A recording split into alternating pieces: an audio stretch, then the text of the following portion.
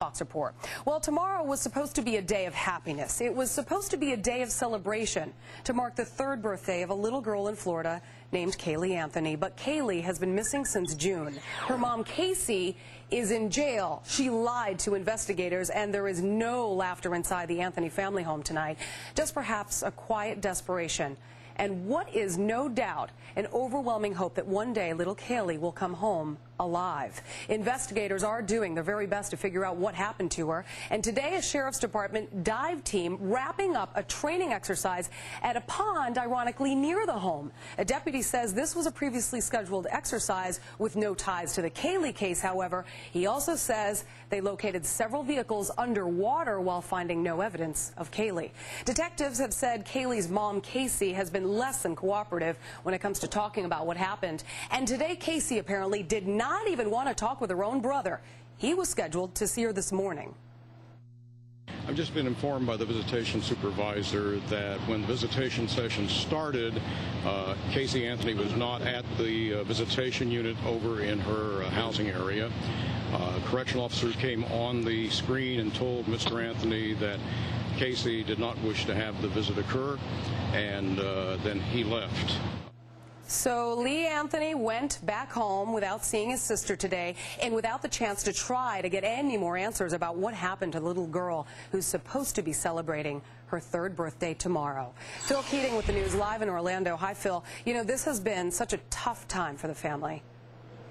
The Anthony family is under unbelievable stress. Number one, the granddaughter's been missing for nearly 8 weeks now. The child's mother, Casey, the family daughter, remains in jail, basically accused of making the entire story up. Plus the massive national media attention that has just devoured this neighborhood with trucks and lights and cameras. And then compounding it all this afternoon, the mother of Casey, Cindy Anthony, the grandmother, said is that unless something absolutely incredible happens tonight, there will be no birthday party for Caylee tomorrow. I'm sure it's gonna be as rough on her, or rougher than it is on me.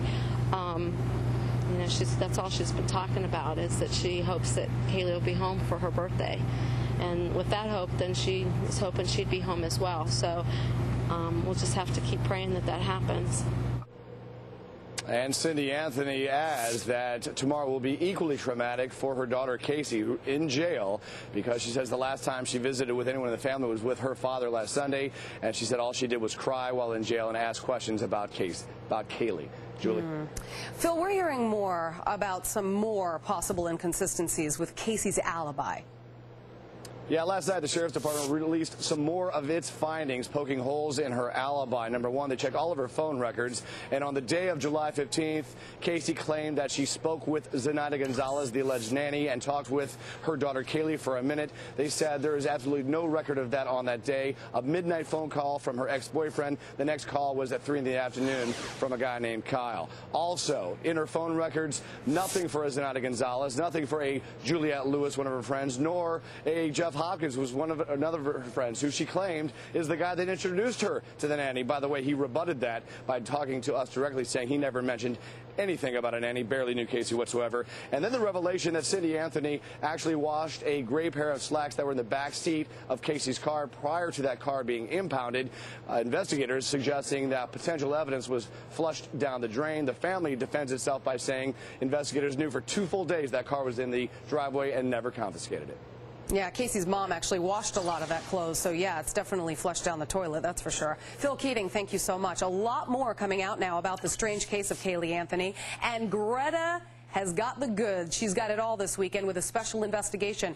Cops, cases, and clues. The search for Caylee Anthony, as Shep says, gotta go to Greta Saturday night at 9 Eastern. We're getting word of another okay, we're going to move on to another story. We're sorry about that. On Any Given Sunday, you can find him